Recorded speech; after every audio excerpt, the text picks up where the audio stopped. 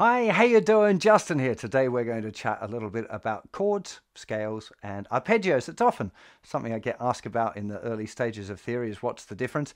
Now, if you've been doing my beginner guitar course, you're almost certainly going to have started with a chord, but it's quite unlikely that you stop to think about actually what it means to be a chord. It is simply a group of notes played together. Now, you've probably been learning your nice chords, so C chord, D chord, G, but really it can be any group of notes at all. You could put down any kind of weird combination. I've got no idea what this is going to sound like, and that would be a chord. This is a chord, A11 with an E bass, if you were curious. So any group of notes played at the same time will make a chord. Two notes together are usually referred to as a dyad, di being a prefix for two. So that's often the case, but not always the case. Sometimes I might sneakily think of two notes as being a chord. That would be subject to people's opinions. So on to scales. Now, scales generally have quite a sinister overtone. I didn't like the idea of scales. So the picture of practicing scales up and down seems just like a really boring, horrible thing to do, and no idea why you'd want to do it when playing music is all about fun and creativity. But learned the right way and for the right reasons, scales are massive fun. It's as simple as, if you're learning a blues for the first time, if you learn the minor pentatonic scale, you're able to improvise and jam in a blues context more or less straight away. Scales are really just a kind of a musical alphabet. They're not something that people use to torture children with, or it shouldn't be. And one of the important things that we'll be doing as we go through this course is learning how and why to learn scales, and then how to make music with them right away, because I don't want you just practicing things and learning things without really understanding their purpose. Scales are often used for technique development, and in that kind of situation you might play the scale up and down over and over again, but it's not really the scale's fault, and it's not really the scale that you're practicing. You're working on a particular technical element, like the synchronization between the two hands, or a technical thing like not lifting your fingers off the fretboard too much, that kind of thing. It's not the scale's fault. Scales are an amazing thing for making music when you learn about them in the right way.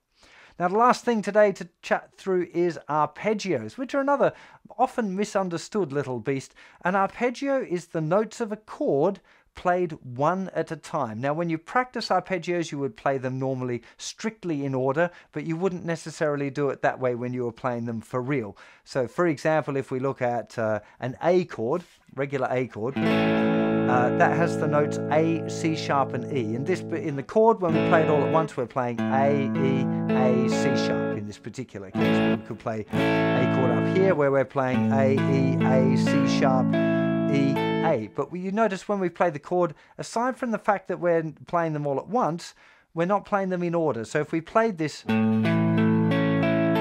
wouldn't really constitute an arpeggio, although the term arpeggiate is often used. Okay, so if I'm playing this, where I'm picking out the notes sometimes one at a time, that might be described as arpeggiating the chord, but it does not an arpeggio make. An arpeggio would normally be played quite strictly in the order of the chord tones. In this particular case, we're going to learn more about this much later on, or a little later on, actually next grade. The notes in our A chord would be the notes A, C sharp, and E, the root, third, and fifth. And to play an arpeggio, we would play them one note at a time. So we'd play root, third, fifth, root, third, fifth, root.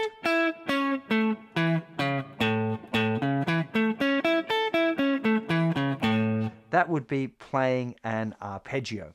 Now, all three of these things are very, very useful. We're going to be encountering them in different guises along our music theory journey, and we'll explain more about them when you come to each one. But I just wanted to give you a kind of a rough understanding of each of those three elements, so you're not confused by any of that as we go along on our way. See you for much more very soon. I hope you're enjoying the ride so far. Bye-bye.